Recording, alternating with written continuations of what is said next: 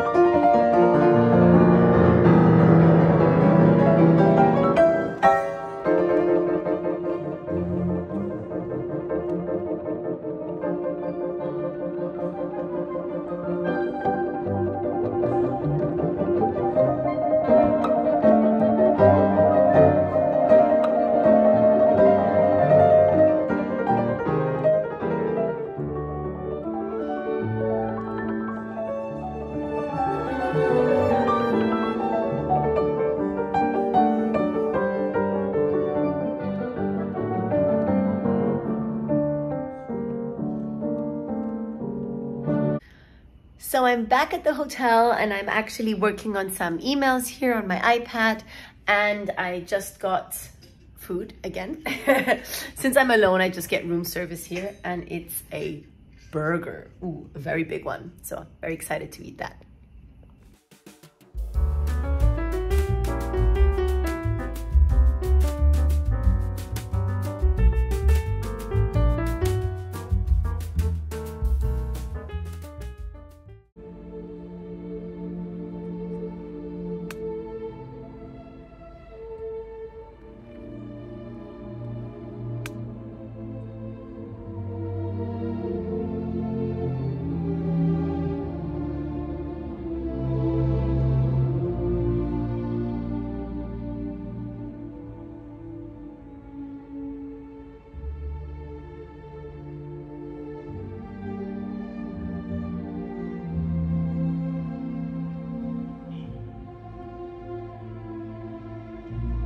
Hello everyone, so it is concert day today and it is 4 p.m. I just woke up from my afternoon nap, because I always nap in the afternoon. I mean, not always, but I try to nap as often as I can in the afternoon when I have a concert, especially a concerto performance coming up, because it's always demanding and yeah, I like to be rested. So I'm in the bathroom of my hotel room and I just wanted to talk to you a little bit because I feel like I haven't shared so many thoughts in this vlog, so I'm just going to take you through what I'm doing. I do what I always do. I kind of get my hair ready for the performance. I like to do that in my room and not backstage, because backstage I actually always get ready very last minute and I get dressed just like, I don't know, 10 minutes before the concert starts. So I like to have my hair already done because that's usually what takes me the most time.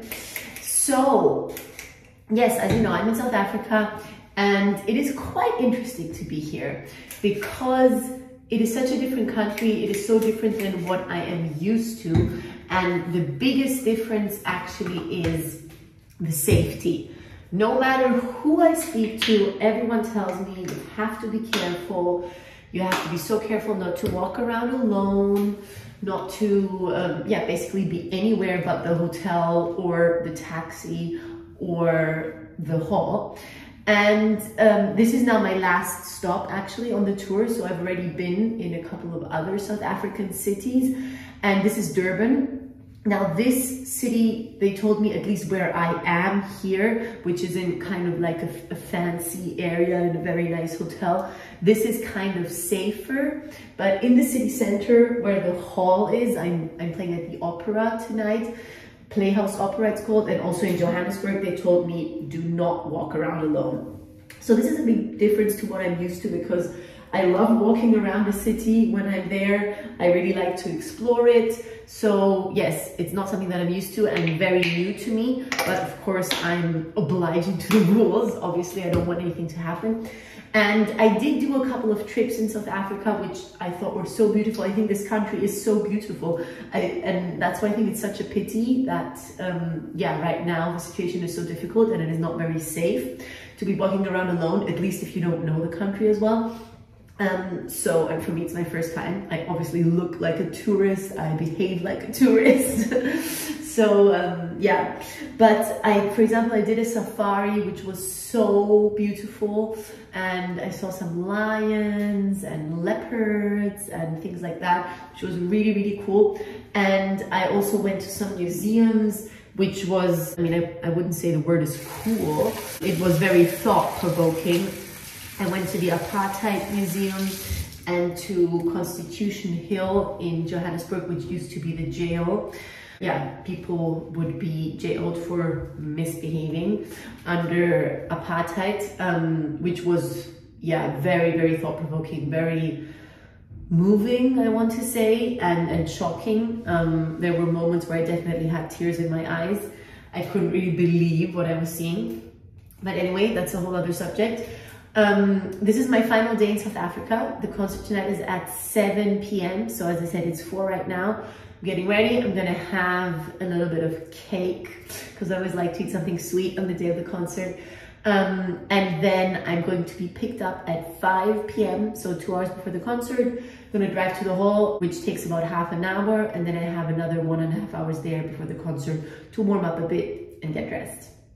Yes, so it's my last concerto performance. Another interesting thing about this tour is that I had both concerto and recital performances, which is kind of unusual also, because usually a tour is just concerto or just recital, for me at least. So I really had the direct comparison of playing a concerto and then playing a recital just on the next day, and the other way around. And it was very interesting because, of course, when you're playing a concerto, it's so much fun, and I love doing that. But when playing a recital, just compared to the concerto, suddenly you're all alone on stage and you have the complete freedom to do whatever you want. And that was a very freeing experience as well, I have to say. So as always, when people ask me what do you prefer or what would you choose if you had to choose, fortunately I don't have to choose. I wouldn't know what to pick. I really wouldn't know. I love both. I think it's great to do both. And the third thing that I love doing, which I haven't been doing on this tour, but I do it a lot in my life, is chamber music. I absolutely love chamber music, and I think all these three things, concerto, solo recital, and chamber music, really are what makes it perfect. I wouldn't want to get rid of any of those. I think you learn from every one of these for the next one. So for example, chamber music teaches me so much for a piano concerto or for a piano recital, but of course also being the soloist and having to shape everything yourself teaches you a lot about chamber music and how to take responsibility for the musical interpretation. So yeah, really the truth is that I love all three of these disciplines, if that's what you want to call them. Okay, so as I said, I have my cake right here. Ordered it with room service, and in case you've been wondering why I'm just exclusively eating room service here, it's for the same reason. It's for safety reasons, because actually they say don't leave your room, be super careful. And I'm sure that if people from South Africa are watching this, they're gonna say that's probably an exaggeration. And I actually personally feel like it is an exaggeration. I would love to just go outside, but really everyone has been telling me don't do it. Just be on the safe side, because you don't know which are the more dangerous streets and which aren't, and you don't know how to behave. And I get that. So just playing it safe and eating my cake in my room. And I just want to say the orchestras are really, really wonderful. Now here I'm working with the KwaZulu-Natal Philharmonic Orchestra, which is the orchestra here in Durban, where I am right now. And it's really, really wonderful. It's such a great experience. I'm really enjoying it. The people are just so warm. And yeah, this is what I want to mention as well. The people are incredibly friendly. Every single person that I've met, no matter if it's from the orchestra or from the organization or from the hotel or a taxi driver, anyone, or in a museum, someone helping me out, they have been incredibly helpful, incredibly warm and welcoming. So my experience here has been very, very positive, even though I haven't gotten out quite a lot. So now I'm gonna eat my cake and then I'm gonna go to the hall. Okay, so the concert has begun. They're playing the overture right now. It is about 7:10 and I'm on in about 10 minutes, I would say. I'm ready to go and I'm very excited. This is what I'm wearing, my golden jumpsuit, which I think you know from a video that I made a couple of weeks ago. And yes, I'm gonna be called to stage any minute now, and then I'm ready for the Mendelssohn. So I'm just finished, as you can see by my red face. It was a lot of fun. The audience was so lovely. In every concert that I played here in South Africa, the audience has been so warm, has always given standing ovations. They really are so enthusiastic and give back so much. And that's so nice for the artist, you know, when the audience just gives back so much energy, you really feel like it was worth something, like you really reached someone. So I'm very happy. I'm on a post-concert high now. And outside of my dressing room, there's kind of a party going on, I think. Actually, I wanted to show you, but you can't really see it. Anyway, there's a very different type of music there with people dancing. Pretty cool. So I will be driven back to the hotel now, and tomorrow I have 3 flights that are taking me back to Berlin. I'm flying from Durban to Johannesburg, and then Johannesburg, Cairo, so Egypt, and then Cairo, Berlin. So long journey ahead of me, but then I'll be back home. Good morning, it's the next day, and as you can see, I am in my winter clothes. I'm ready to fly back to Germany. The taxi's picking me up in a couple of minutes. I'm just gonna check out of my room, and then I'm going on my long trip back home to Johannesburg, to Cairo, and then to Berlin. And yes, I just wanted to finish this vlog here. Thank you so much for watching. If you enjoyed this video, please leave a like and subscribe to my channel. That would help me a lot. And I will see you again in my next video next week. Bye.